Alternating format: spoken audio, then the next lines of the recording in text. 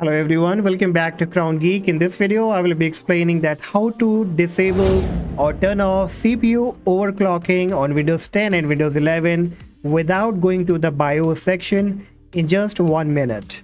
Now many people go with the overclocking, but in future they have the problem like of overheating.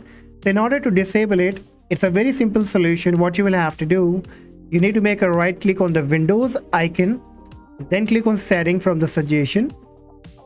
Then from the options here, you have to go and click on system. Then you need to look for power and sleep. Then click additional power settings. Now here you will see all kind of your power plan. So whichever it's been selected to, on the right hand side, you will find change plan setting. Click on it. Then click change advanced power settings. A new box will be popping up. Now here you have to scroll down and you will find processor power management. Double click on it. Then here you will find minimum processor state and the maximum processor state.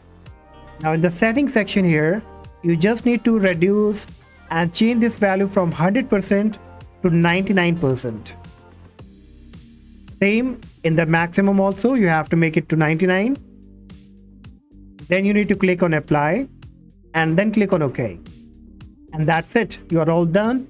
But additionally, what else I recommend, that if you have used any kind of overclocking software, then you should also uninstall it.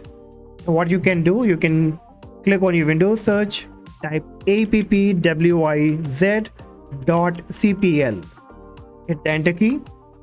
Now here you will see all your application and program installed on a computer. So look for any kind of overclocking software like MSI Afterburner or whichever you have used. And if you find any, then make a right click on it and choose uninstall. And once you are done, finally make a restart and you will find that the overclocking has been turned off. So hopefully guys, you will find this video helpful. And if yes, do not forget to like and subscribe. For any question, let me know in the comment section. Till then, take care. Bye-bye.